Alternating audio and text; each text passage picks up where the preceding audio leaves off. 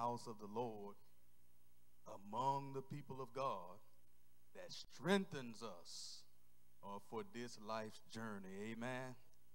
Amen. Before I start on tonight, certainly so good to see everyone on today. And it occurs to me in my mind right now that it is Administrative Assistant Day.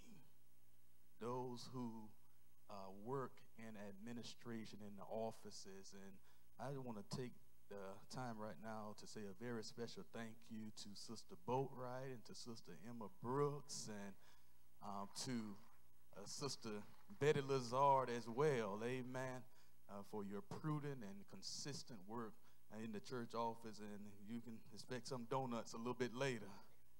Drop them by for you, but we appreciate you. Appreciate all that you do. And I appreciate everyone that's here, those who are watching virtually. So good to see the Womack family back, and certainly praying for, amen, Sister Williams and her family traveling to be with their family as they mourn the loss of their brother. I'm excited on tonight. Excited about what we talked about last week. Last week we saw a glimpse of glory, and we have the same handouts from last week. If you still have yours from last week, we're going to continue in that. And what we saw on last week is a glimpse of the throne room of heaven. A glimpse of the throne room of heaven. And that glimpse we found in Revelation chapter 4. Revelation chapter 4. And we want to continue with that. I'm going to go back through and review what we looked at. And then we're going to continue in the symbolism that we see there and look to merge it all together with the biblical record. God is good, isn't he? Amen. Amen. I want to say while it's on my mind as well, we know that on the past few Sundays there were gatherings that were taking place in the afternoons in Webster Park, and people do have the right to gather in a positive and peaceful way. And I want to highlight and commend one of our members who took the initiative, the Holy Ghost initiative, to stand in one of the church's parking lots. And when he was standing, he wasn't standing empty-handed, but he was standing with the gospel of Jesus Christ. Everyone who came through that parking lot, he greeted them with the love of Jesus Christ, as well as the gospel message by way of tracts and by way of witnessing. And he just walked in the door. And I just want to acknowledge him. Brother Marius Link, would you stand and wave your hand? Amen. Can you? Praise God. Praise God. It didn't tell him to do it. They said, Marius is up here. He's sharing the gospel. And I told him, you're the GOAT. It stands for greatest of all time. And so I was very excited about that. So let's look at Revelation chapter 4. This is apocalyptic literature, highly symbolic, what the theologians call eschatology. And we're looking at the study of future events. And I'm going to go ahead and read the entire chapter again, Revelation chapter 4, 11 verses, and then we'll go as far as the Holy Spirit will allow us to go on tonight. Verse number 1 says, after these things I looked, and behold, a door standing open in heaven. The first voice which I had heard, like the sound of a trumpet speaking with me, said, come up here, and I will show you what must take place after these things. Immediately I was in the Spirit, and behold, a throne was standing in heaven, and one sitting on the throne. He who was sitting was like a jasper stone and a sardius in appearance. And there was a rainbow around the throne, like an emerald in appearance. Around the throne were 24 thrones, and upon the thrones I saw 24 elders sitting, clothed in white garments, and golden crowns on their heads. Out from the throne came flashes of lightning and sounds and peals of thunder. And there were 7 lamps of fire burning before the throne, which are the 7 spirits of God. And before the throne there was something like a sea of glass, like crystal.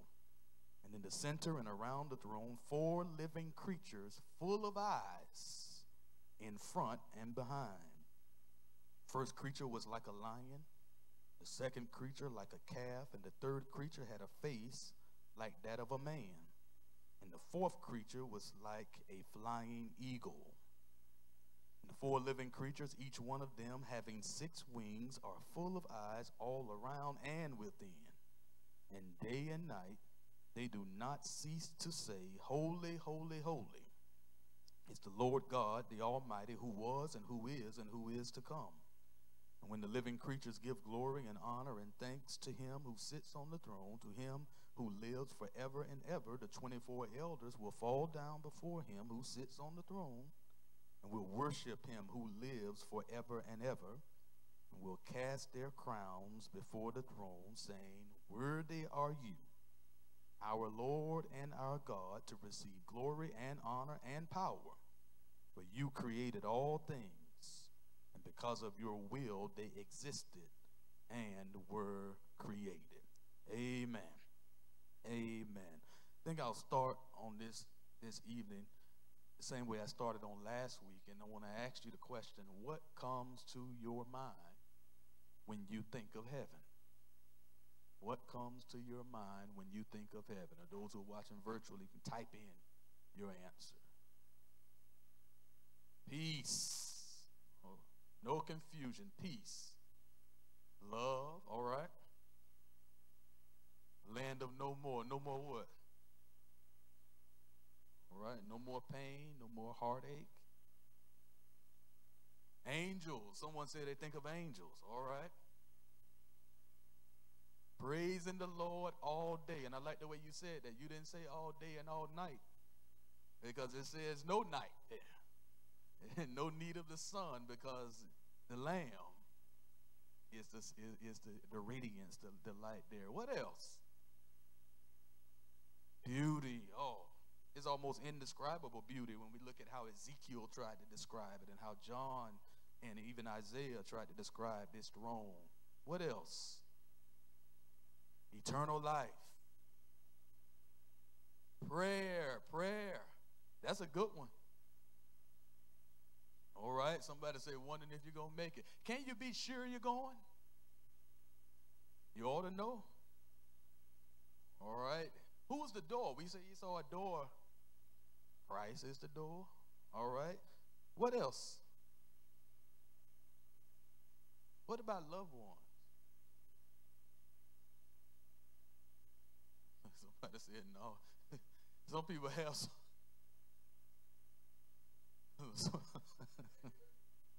Well, yeah, all right. There are some loved ones who have gone on right before us, who we believe are in Christ.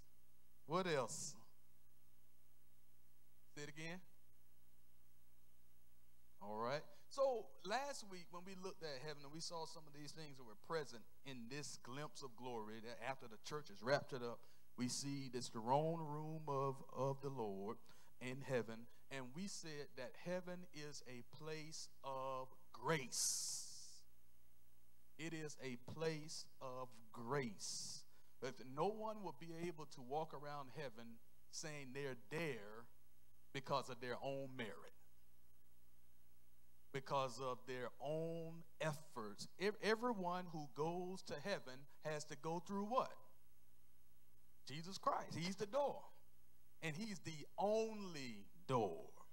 He's the only door. And so we said it is a place of grace. And I want to say this on tonight. It follows wherever there is grace, there will always be gratitude. Right? Anybody been saved by grace? You say, it's God's grace. I don't deserve it. I couldn't earn it. God found me and he saved me. So wherever there's grace, when we know it wasn't us, but it was God, you can't help but tell him what? Thank you. Wherever there is grace, there should always be gratitude. And wherever gratitude is expressed, there will always be glory to God. When we know it was the grace of God, we can't help but say thank you. And by saying thank you, that doesn't give the glory to us, but it gives the glory to who? To God. We said that last week that heaven is a place of grace. So let's go ahead and just look at these emblems of grace in review. First, number one, after these things I looked, and behold, a door standing open in heaven. This is interesting because we can say on tonight, we didn't open the door, but God opened it. And because he opened it, we can't say or take credit for going to heaven. We got to give credit to the one who opened the door. And so we see that right there is grace in itself. But then he says, I heard a sound of a trumpet speaking with me, like the voice of the Lord. And it gave us that first point on that handout, the summons. God called him up. Called him up. And we said on last week, if God calls you, you got to go. If he calls you, you've got to go. If he calls your name, a lot of times when we loved ones go on to be with the Lord, and we want them to be here with us. We want to enjoy them for as long as we can. But if they're in Christ, when God called their name, listen, that was a joyous time for them. That was a time where they will finally be at rest from the labor and the turmoil and the confusion that we see in this world. And so we saw the summons. But we also see in review that there was a throne and one that was sitting on the throne. And we said that represents God's sovereignty. That was the second point. And he's in control. He's in control, that he's sitting on that throne.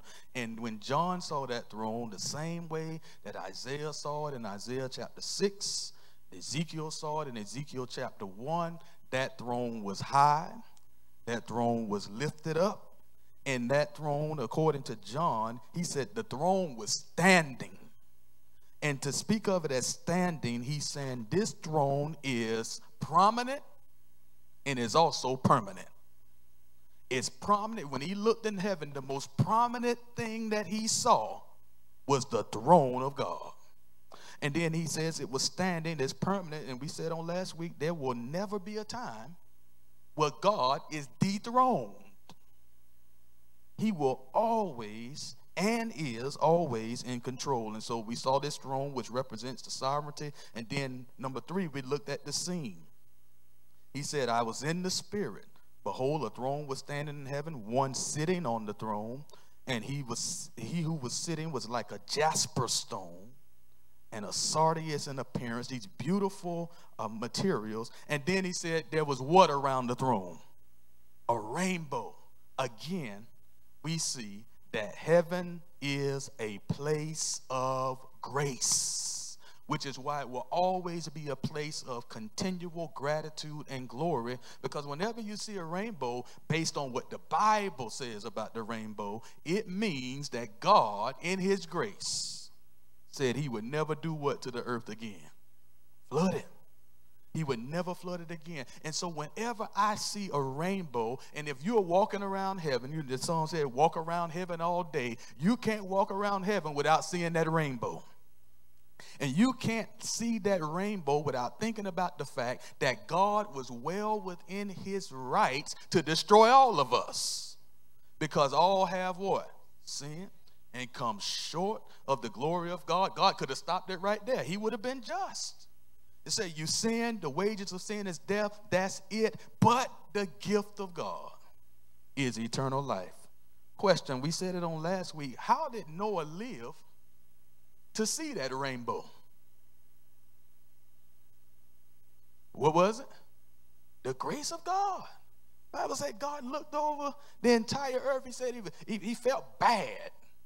And he looked and he said it was only evil in man's heart continually. And then it just parenthetically says, but Noah found grace or favor in the eyes of the Lord. And Noah wasn't the only one.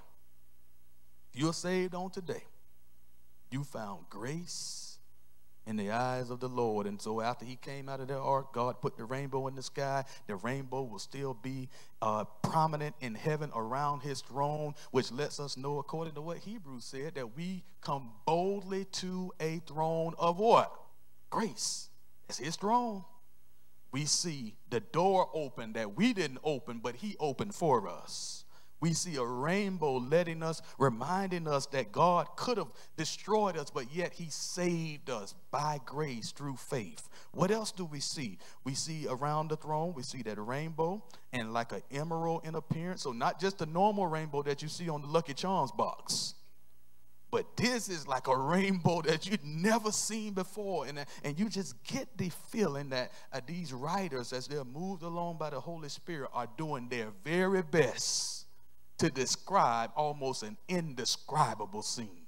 He keeps saying it was like this. And so we see this rainbow like an emerald in appearance.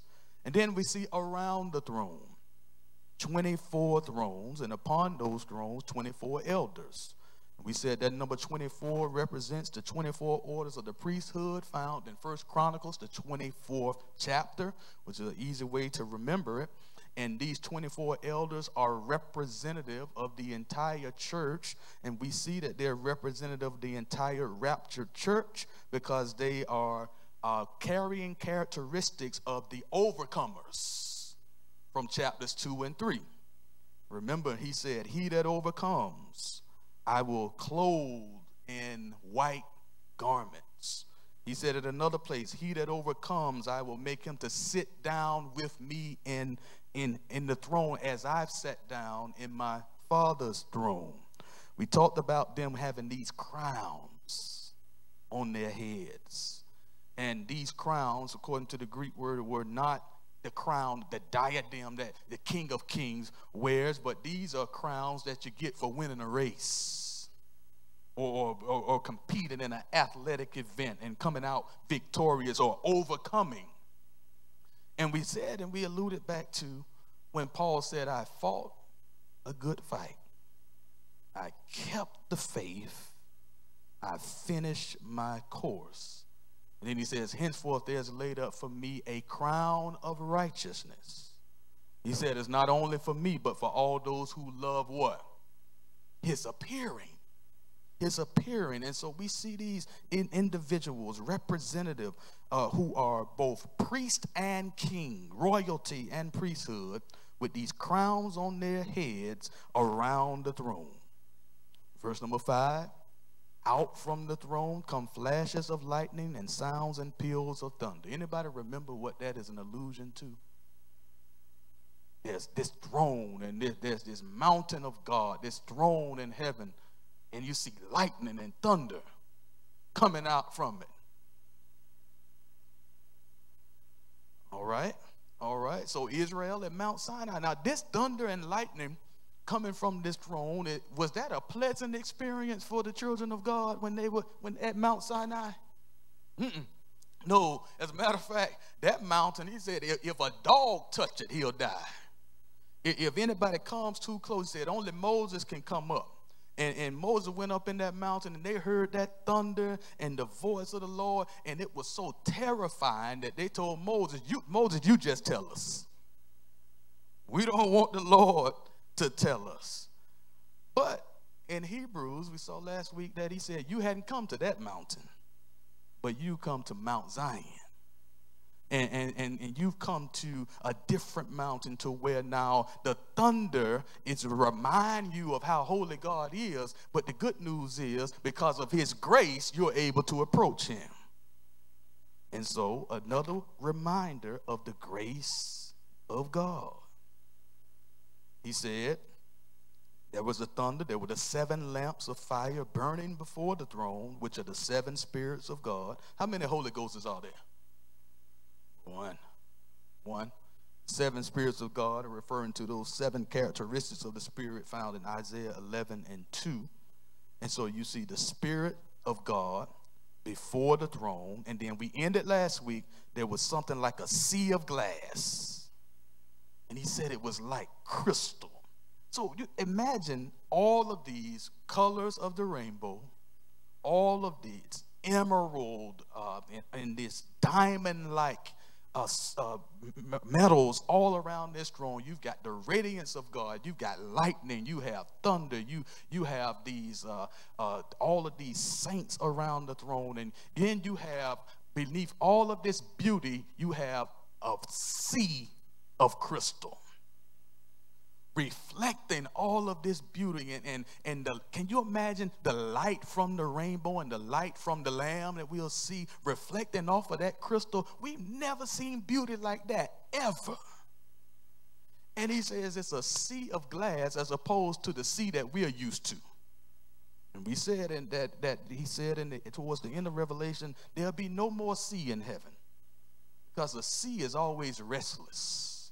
A sea represents the unknown. A sea represents that which can't be seen, and it's dark. But a sea of glass you can see. And a sea of glass is not unpredictable and where you can't walk on it, but it's steady, it's stable. And so we see beneath all of that the throne is held up by that sea of crystal. Now, that was in review. Now we come to where we left off. He said, and in the center and around the throne, 4 living creatures, full of eyes in the front and behind. Now, interestingly enough, and a lot of commentators do a good job to point this out, as he's describing this throne, the throne is the centerpiece, and as he describes it with preposition after preposition. And a preposition is just basically saying what's around or in or before. And so if you look, he says, come up here, I'll show you. And he said there was something on the throne. That's the king. Then he says there was something around the throne. That's the rainbow. He says there's also other things or people around the throne, the 24 thrones, and upon those, the 24 elders. Then he says there's something on the throne, there's something around the throne, and there's also something coming from the throne. The flashes of thunder and the flashes of lightning. Not only is there something on the throne, around the throne, coming from the throne, but there's something before the throne.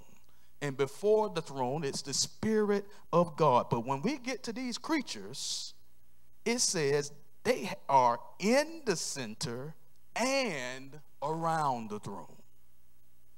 These 4 living creatures, full of eyes, in front and behind. Verse number 7 says the first creature was like a lion, the second creature like a calf, the third creature had a face like that of a man, and the fourth creature was like a flying eagle. I want you to imagine if one of those walked in here right now. I beat y'all running out of here. What you got all them eyes for? This is not something you normally see. And I believe my wife and I were talking about it. Maybe this is why people would say they were afraid of Revelation, because you start seeing all that. We just have 2 eyes. There's somebody walking here with just 2 more than they're supposed to have. Well, so we got glasses. I have my glasses, but just this is abnormal. It's supernatural. It's almost like something out of a sci-fi, but it's real. And sci-fi is just trying to imitate what is real. Now, to get a better understanding of these 4 living creatures, somebody say living creatures, let's go to Ezekiel, the 1st chapter. Ezekiel, the 1st chapter. And I just want you to read with me. It's really would teach itself. We read through it. Ezekiel, the 1st chapter and the 4th verse. Ezekiel also saw this throne thousands of years earlier. And in the 4th verse, I'm just going to read through them because the similarities are going to be amazing. He says, as I looked, behold, a storm wind was coming from the north, a great cloud with fire flashing forth continually, and a bright light around it. In the midst was something like glowing metal in the midst of the fire. Within it, there were figures resembling how many? 4 living beings, and this was their appearance. They had human form. Each of them had 4 faces. This is interesting. He said each one had 4 faces and 4 wings. Their legs were straight, their feet were like a calf's hoof, and they gleamed like burnished bronze. Under the wings on their 4 sides were human hands. So you got human hands, feet like an ox, As for the faces and the wings of the four of them, verse number 9, their wings touched one another. Their faces did not turn when they moved. Each went straight forward. As for the forms of the faces, each had the face of a man. All four, somebody say all four, had the face of a lion on the right, a bull on the left, and all four had the face of an eagle. Now, let me just stop and say this now, because Ezekiel says, I saw four of them, and all four of them had four faces. Well, remember what Ezekiel said. Wherever they went, they did not turn their faces. And so when John sees them, he sees each of them from one side. Let's keep going. He says, such were their faces, verse number 11. Their wings were spread out above. Each had two touching another being and two covering their bodies. 12, each went straight forward.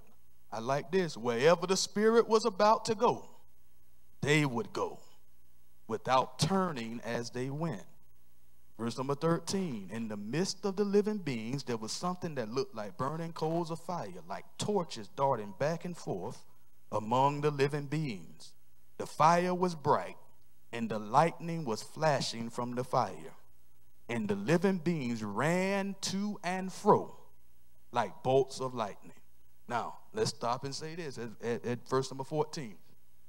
Revelation 4 says that these four living beings are covered with eyes, and they are in and around the throne.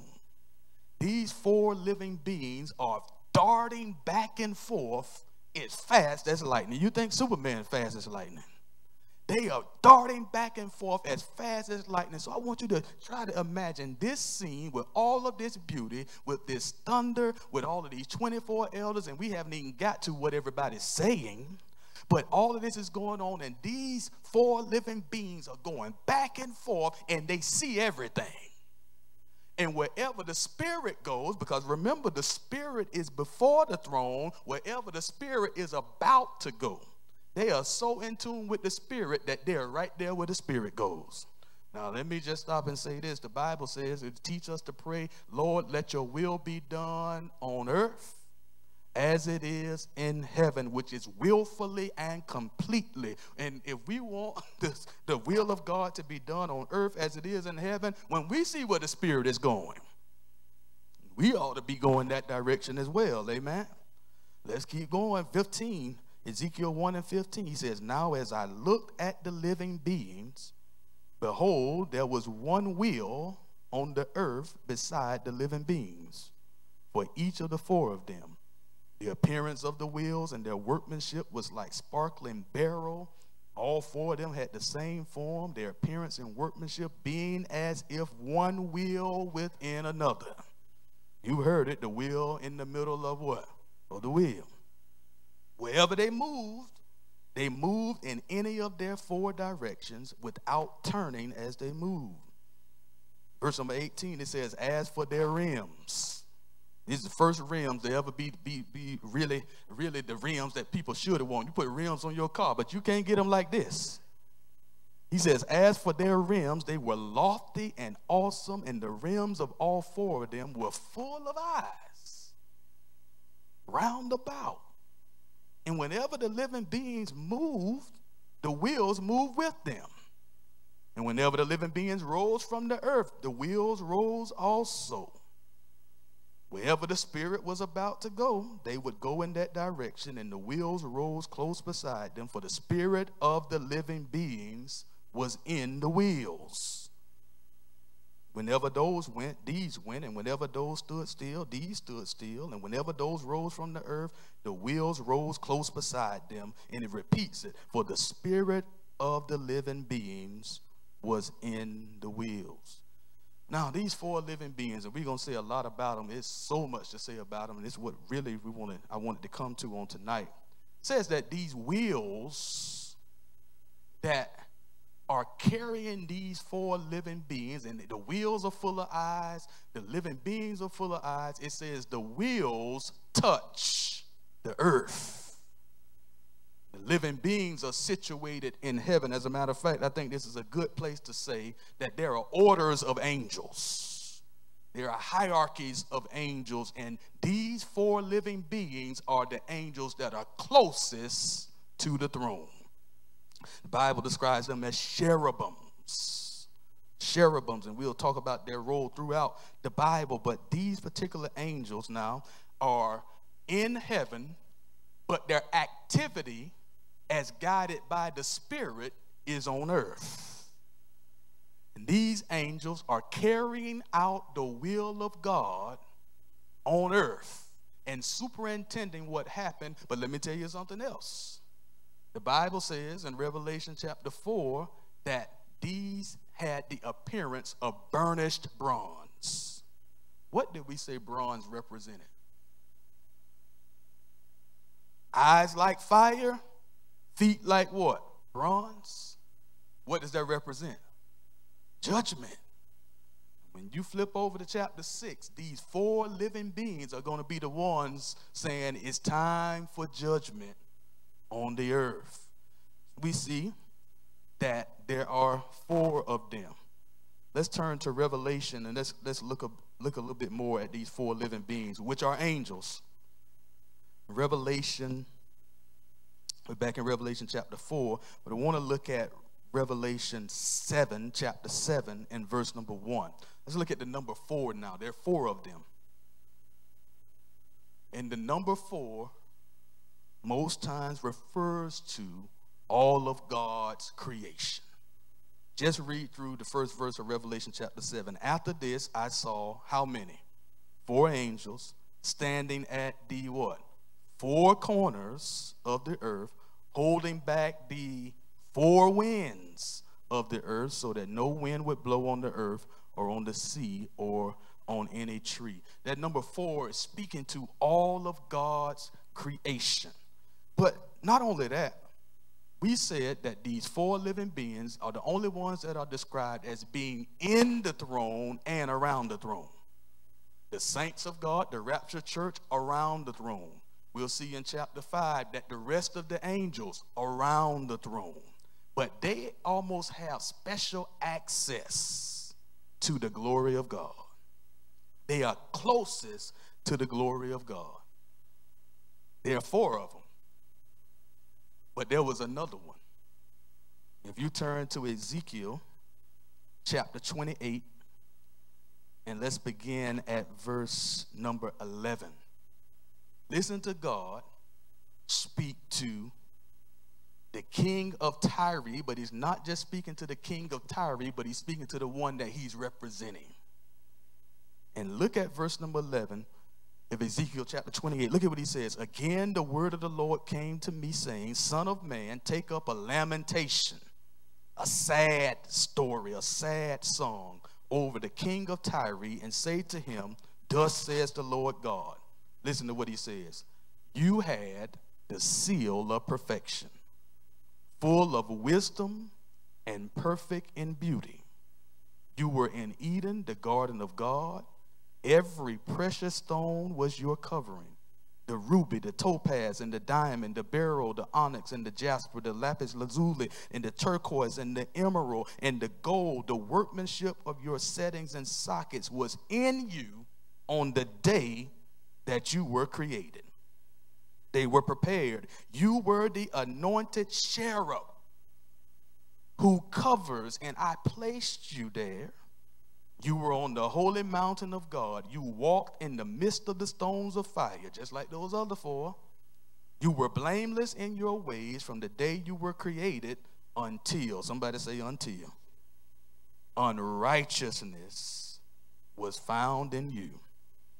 By the abundance of your trade, you were internally filled with violence, and you sinned. Therefore, I have cast you as profane from the mountain of God, have destroyed you, O covering cherub, from the midst of the stones of fire. Your heart was lifted up because of your beauty. You corrupted your wisdom by reason of your splendor. I cast you to the ground. Who is he talking about? Satan. Satan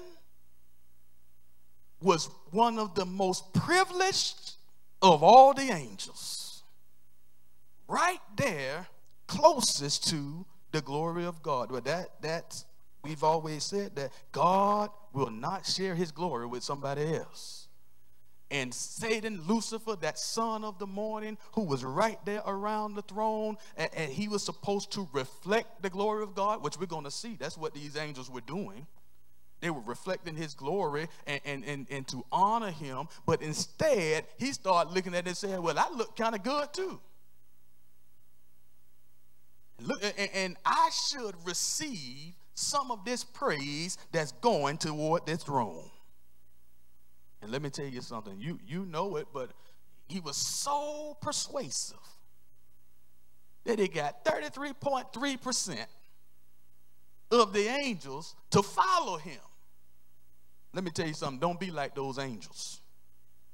Those angels could only see the one that the glory was supposed to reflect through instead of seeing the one who was supposed to receive the glory. And I'll say it here on tonight, when it comes to pastors and when it comes to worship leaders and ministry leaders, whoever is leading, you got to look beyond the one who is leading to the one who's leading them. Because ultimately, all the glory belongs to the Lord. And whoever God uses to reflect his glory, all of the honor and all of the praise belongs to the Lord. And so we see here on tonight that he was one of them. But we look again at these creatures. Now, somebody's probably asking, what the hell are all those eyes for? Watching everything. Now, they're not all knowing.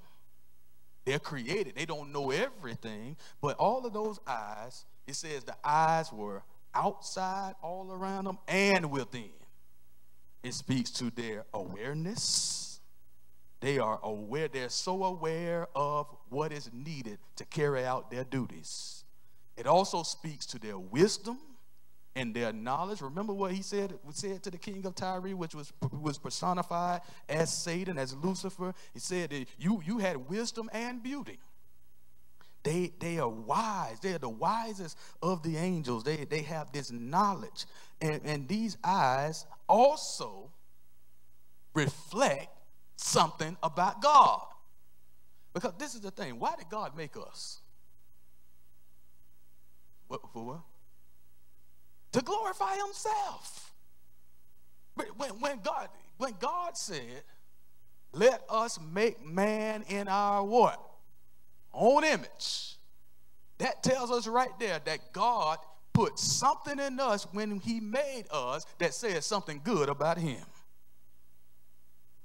And he creates these beings, these angelic beings, to glorify him as well. And so as they are made with all these eyes, it ought to tell us something about God. That God sees everything.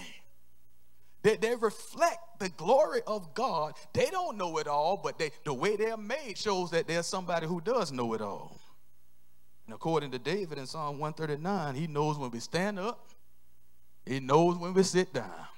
He knows what we're going to say before we even say it. And as a matter of fact, he said, where can you go where you could get away from his spirit? Where can you go to where God can't see you? And where God won't be there. And so we see this here, that they're full of eyes. But let's look at them again. They're full of eyes, but then the Bible says one of them looked like a lion. One looked like a calf, one looked like a man, and one looked like a flying eagle. Now, Ezekiel says each of them had the face of a man, a bull, or an ox, or a calf, a bovine animal, a man, a bull, an eagle, and a lion. So on the four, you just think of four sides of that face. Bull, man, lion, and then eagle. Each of them had all four within their face. When John saw them, he saw each of them from one side. Now, the way he made these four living beings who are obviously made to reflect his glory, which we see by their proximity to his glory. They're the closest of anybody to the throne. And he created these angels to reflect his glory and to be in close proximity to his glory. But even the way their faces look say something about who God is. What do you think about? You think of a lion. All right, somebody say the lion of the tribe of Judah. Is a lion a weakling? No, it's strong. The lion speaks to his strength. What do you think about? You think about an ox. He's strong. What does he normally do? What is the ox doing? Carrying a load. An ox is one of the animals that we see as one who serves. What do you think about the man? When God made all his creation, yeah, when he made his creation, he made the fish, he made the birds, he made all these different animals, and he said they were good. But when he made man, he said he's what? Very good. The highest of all created that he made. And that man speaks to, the face of the man speaks to wisdom, reason. Part of what it means to be made in the image of God is we're not just a wild animal just doing whatever. We have reason. We have wisdom. And then the eagle speaks to the speed. But there's more to say about that, because heaven is a place of what? Grace. We receive the grace of God through who? Jesus Christ. We said at the beginning of this Bible study that wherever there is grace, there will be gratitude. And wherever there is gratitude, there will be glory to him. These four different faces actually represent, among other things, the four different portraits that we have of Jesus Christ. How many gospels are there? How many? How many? Four. Four. Matthew, Mark, Luke, and John. Each one of them show us a different facet like a diamond, a different facet, or a word that's within that word facet, a different face of Jesus Christ. Matthew shows him, somebody already got it, shows Jesus Christ as King. The King of Kings and the Lord of Lords. Matthew starts off his gospel by saying Jesus Christ, the son of David, the son of Abraham. And in Matthew's gospel, you see over and over again the words, so that it might be fulfilled. So that it might be fulfilled. He's saying, this is your king. He's the king. He's the King of Kings, and he's the Lord of Lords. Matthew is saying that this is the one who is born king. He came here as king. Most times, a king is not born. He's born a prince. And then he becomes a king. But this is the one who is born king. When Pilate asked Jesus, he said, are you a king? Jesus said, it is as you have said. But he said, my kingdom is not of this world. He is seen as the King of Kings and the Lord of Lords. Which face is that reflected on those angelic beings? Well, there was a tribe. And that tribe was the tribe of Judah. And in one particular scripture, he said, the scepter, or what belongs to the king, will not depart from Judah. Then he goes on to say, and we'll see it in chapter 5, the Lion of the tribe of Judah is Jesus Christ. Who's the king of the jungle? That's an easy way to remember. The lion. And so we see that Matthew presents him as king, and in Revelation we see him as a lion, reflecting him as a lion. What's the next gospel? What comes after Matthew? Mark. Mark presents him as the suffering servant. And so when you read the Gospel of Mark, you read it, you're going to see over and over again the word straightway. Straightway, which if you read it in the NASB, it's immediately. Immediately, you see Jesus going from one thing to the next. And straightway, he went to Capernaum. And straightway, he went to another city. And straightway, because Jesus said, I didn't come to be served, but to serve and to give my life as a ransom for many. And so he's the suffering servant of Isaiah 53. He's the one who came to serve. He's the one who said the greatest among you will be your servant. Now, a lion is a king, but that ox is a servant. As a matter of fact, when you look throughout the Bible and it talks about an ox, talks about that cow, you see it as a servant. That's why it said, don't muzzle the ox as he treads out, as he serves, as he works. And so the first face we see reflecting the royalty of the kingship of Jesus Christ. The second face we see in that ox or that bull just being a servant like Jesus was. But then we saw that there was the face of a man. What's the next gospel? Luke presents him as the Son of Man. The Son of Man. So Matthew presents him as king. Mark presents him as servant. Luke presents him as the Son of Man, which is why when Luke begins, you see the most extensive recording of his birth. You see the most extensive talking about him as a little kid and seeing that he's not just the Son of God, he's the Son of Man. This is good news on today that Jesus is the Son of Man. That he's not just God that's just up there that doesn't understand what it is to go through tough times, but that he's one who can be touched with our infirmities. That he's experienced everything that we can experience, but the Bible said with one caveat, yet without what? Sin. Never sin. He overcome. And so we see now the face of the lion, the king. We see the face of the bull or the ox, the servant. That's Mark. King is Matthew.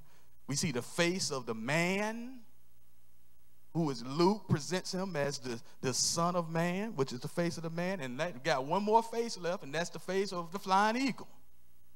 Now, interestingly enough, the last gospel, which is John, presents him as the son of who?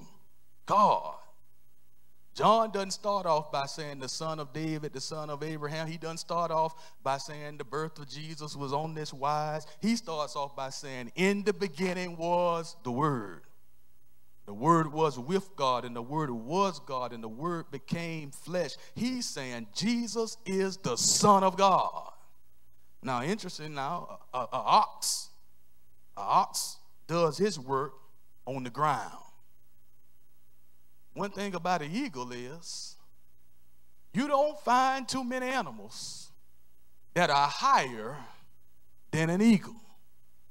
And so when he says has the face of an eagle, he's saying he is the exalted Son of God. And these angelic beings are not just looking the way that they are looking just to look good. They're looking the way that they are looking to make Jesus look good. And it's the same for us, that whatever we do, however he made us, we don't have a bunch of eyes and we don't have wheels under us and we don't have all of this stuff, but we do have souls that have been saved. We do have lips that can give praise to him and hands that can clap and feet that can go and do his service. And so we see these, and now we see that they're there. They have all of these eyes. They're reflecting the glory of God. And the Bible says, in the four living creatures, verse number 8, Revelation 4, each one of them having 6 wings. Isaiah, let's go to Isaiah 6. Almost done for tonight. Isaiah chapter 6.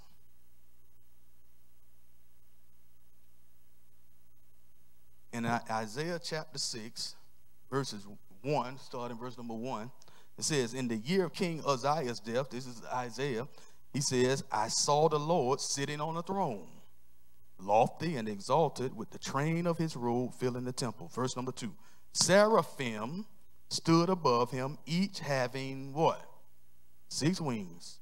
With 2 he covered his face, with 2 he covered his feet, and with 2 he flew. Verse number 3. And one called out to another and said, what? Holy, holy, holy is the Lord of hosts. Many commentators believe that the cherubim and the seraphim are interchangeable. Seraphim means burning one.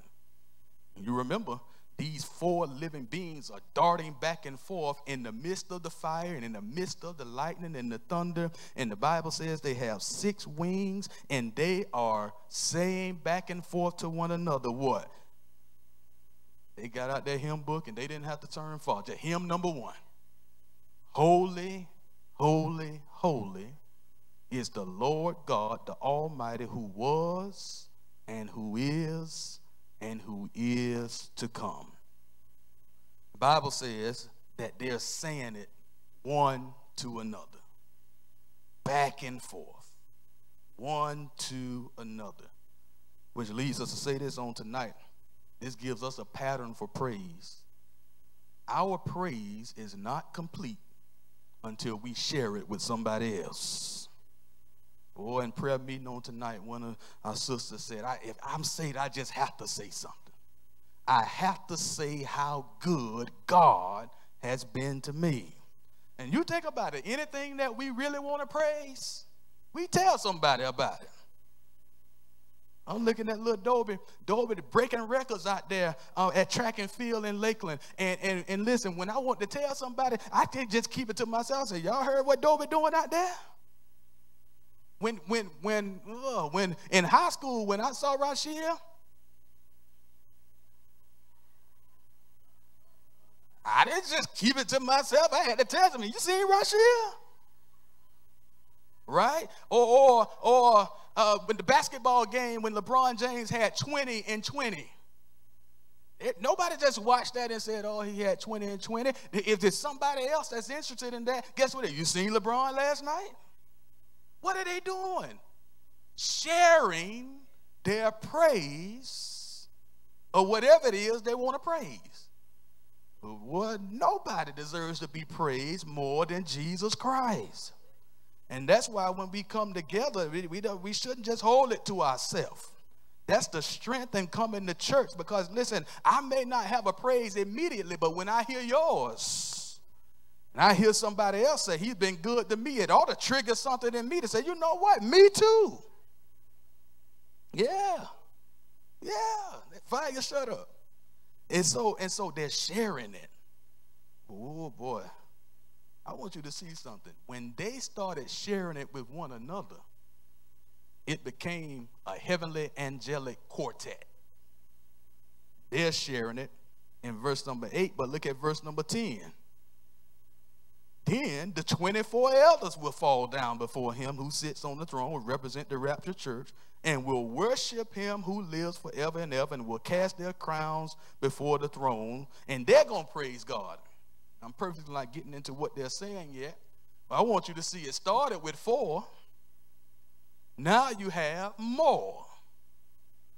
Skip down to Revelation chapter 5, verse number 11.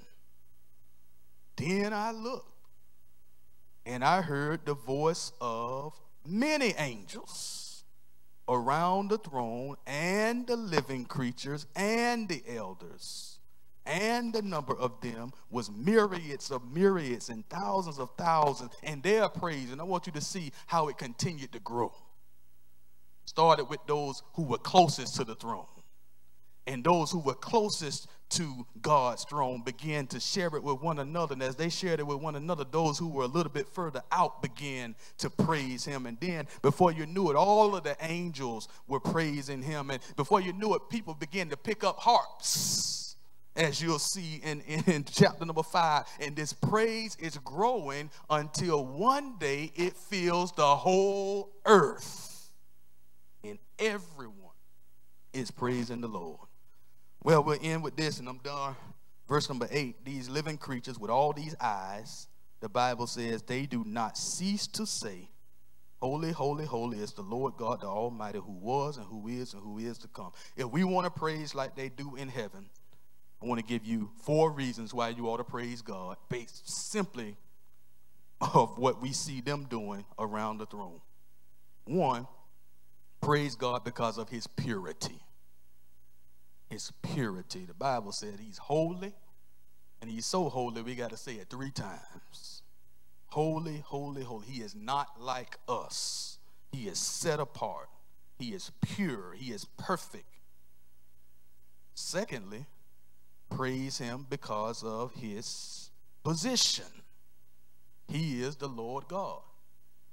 He is the Lord God. Is it he that has made us and not we ourselves? Satan got that twisted, and that's why he got thrown out. The proper response from a creature to a creator is worship. Praise him, 1, because of his purity, 2, because of his position, 3, because of his power. Listen to what they say, and they don't stop saying it. Holy, holy, holy is the Lord God, the Almighty. The Almighty. And then lastly, you want to praise like they're praising in heaven. Praise him because of his permanence. Look at how he is described. He who was and who is to come. That covers it all. He is from everlasting to everlasting. And that's how they praise him. And we will see, and this is one of 14 doxologies in the book of Revelation. If we look at that heavenly praise, and the more our praise matches heaven's praise, the more pleased God will be with what we say. Amen. Amen. Amen. Well, there's a lot in there, and there's a lot I probably did not cover that's there, but any comments or questions on tonight? Brother Davis. Talked about Lucifer, and Ezekiel is one in Isaiah too, the 14th chapter. It's a little bit more vivid. Tell me about it. You're absolutely right.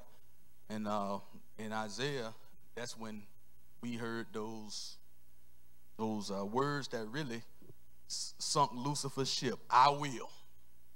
He kept saying it over and over. I will ascend. I will. I will. Instead of what God is doing, is what he wanted to do. Yeah, he wanted to be in charge. He wanted to receive that glory. And listen, that spirit is still working in the world. Amen. Don't be like that. Amen. See, Sister Simpkins. I just wanted to make an observation about the eagle. I can remember early in my career at the city when there was a development that was going to be somewhere, I believe it was in North Lakeland somewhere. I can't remember the exact location. And because an eagle had nested there, they put a halt to it. And one of my supervisors, who was a believer, she basically had to break it down as to why development couldn't move forward, because the eagle wasn't there at the time, but it had nested there before. That eagle often comes back for a renesting. So it's just because it's not there today, it will come back year after year after year. So there has to be a statue of them proceeding. I say all that to say that the eagle reminds me so much. Well, I would say the eagle is symbolic of Christ. It has so many characteristics of Christ, the vision, just that it returns to its nest, like Jesus comes back for us. It just has so many characteristics of Christ, and that's why of all those 4 creatures, I like the eagle. I mean, the other ones are strong as well, but that eagle and what it stands for to us are United States bird, So that's my observation about that eagle. Amen. Amen. Those eagles are majestic animals. And I tell you what, we can learn so much. I love to just watch the Nature Channel. Just watch the animals and watch them do things like take care of their kids.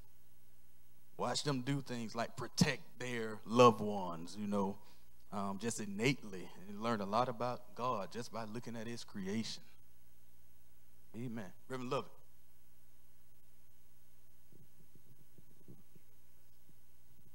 You have to be at least 700 feet from that nest over to the mine and it had to be at least 700 feet before that from the nest for the mine. You couldn't mine with the 700 feet. You couldn't mine to the 700 feet.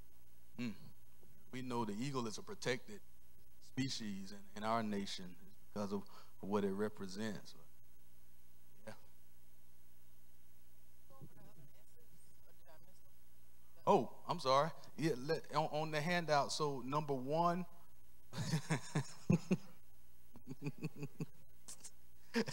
You saw who asked that question. Number 1 is the summons. The summons. Like if you receive a summons to jury duty, do you not go? You go, right? So the summons. Come on up here. The second is the sovereignty, talking about the throne, which is prominent and preeminent and permanent there in heaven. The scene is number 3. The scene, we see this crystal, we see this rainbow, this thunder and this lightning. And just imagine that. Thunder and lightning and a rainbow in the same scene. Then we see the saints. That's Roman numeral number 4, which is representative of the entire raptured church. Remember chapters 2 and 3, the church age. Chapter number 4, a raptured church in heaven who has, as one commentator puts it, been coronated. They have received their crowns. Number 5 is the sound. The sound. And that sound that we were talking about was the thunder. Number 6 is the spirit. The spirit before the throne, the 7 spirits of God. And then number 7, which we spent the rest of that particular passage looking at, is the symbolism. The symbolism. And in particular, those 4 living beings who are angelic beings.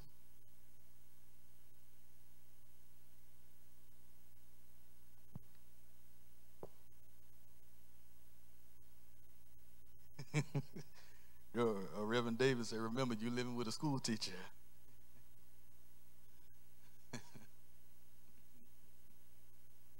Amen. Amen. Anybody else?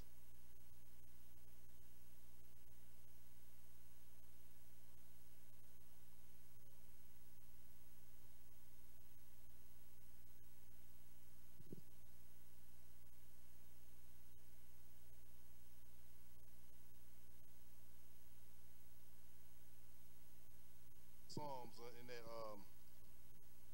8th chapter, in verse 3 and 4, I like to share with the church. And he says here, he's in God's excellent name. And he says here, when I consider thy heavens, the work of thy fingers, the moon and the stars, which thou hast ordained, what is man that thou art mindful of him, and the Son of Man that thou visited him? And he's showing us his omniscience and the power of God, that how he just loves us so much. Amen. Amen. I agree. Sentiment of David. Who am I? What is my house that you brought me this far? Amen. And that's how we'll be in heaven. Perpetually, eternally amazed that God brought us to that place. Amen. Amen. Maybe there's someone here or watching virtually. You may watch this years from now. You are not saved.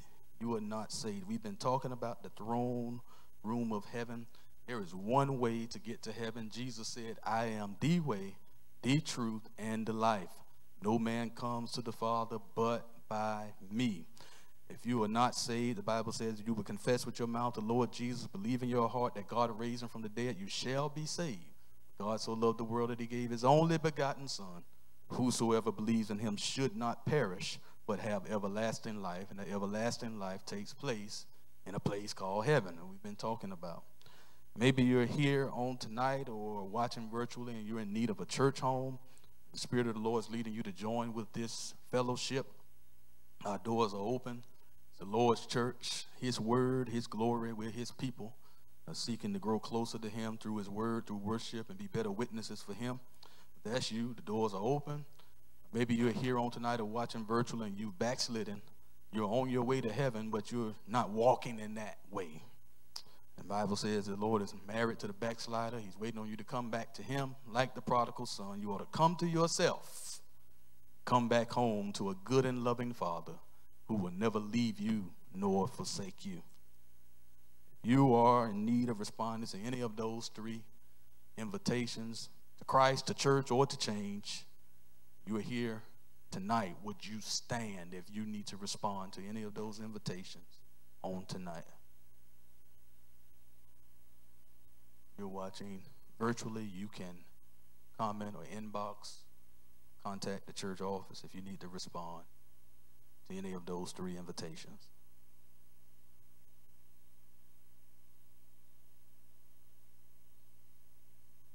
Amen. Amen. Again, it's so good to see everyone on tonight, and from the wonderful prayer meeting that really gets things started for me. I love to hear the saints praying and praising God. It does something for me, and I'm very thankful for that time and our time that we had together in the Word. I want to tell you on tonight that on this upcoming Sunday following worship service, we are rededicating the house, which is really a center of community engagement and outreach. And will be called Home, the House of Mission and Evangelism. Looking forward to seeing everyone this Sunday as we go and just rededicate it to the Lord. We were ready to go from what I understand, and then the pandemic came, and so we had to put it on pause. But delayed is not denied, amen. And many people are going to be helped and aided through what God wants to do through that place. And so on Sunday after service, we look forward to that. Also, if you desire to, Sunday, I'm going to dress down. It'll be a dress down Sunday. If you want to dress down, or if you want to dress up, that's all right. But I'll be dressed down, and if you want to wear your church T-shirt or another dress down item, that's fine. Just remember, when we dress down, we still want to be respectful. Amen. Amen. When dress down don't mean coming looking like you're in the Garden of Eden. Just a leaf. yeah, a leaf there. Still want to be respectful. And so, amen. It looks like the young people are coming in, so I'll wait for them to come on in. Amen. Amen. Sister Salvin. Go. Y'all come on, tell them to come on in.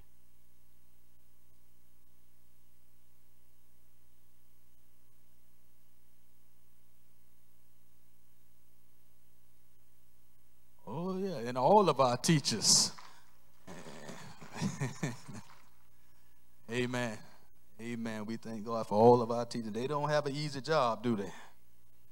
We thank God for them on the front lines of education and service. Amen. Amen. All right, let us stand.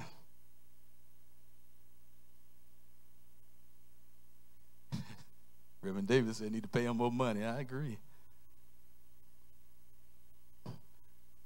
Father God, we thank you so much for this time you granted us together. We thank you for your goodness, your kindness. We thank you for the light that you give us through your word.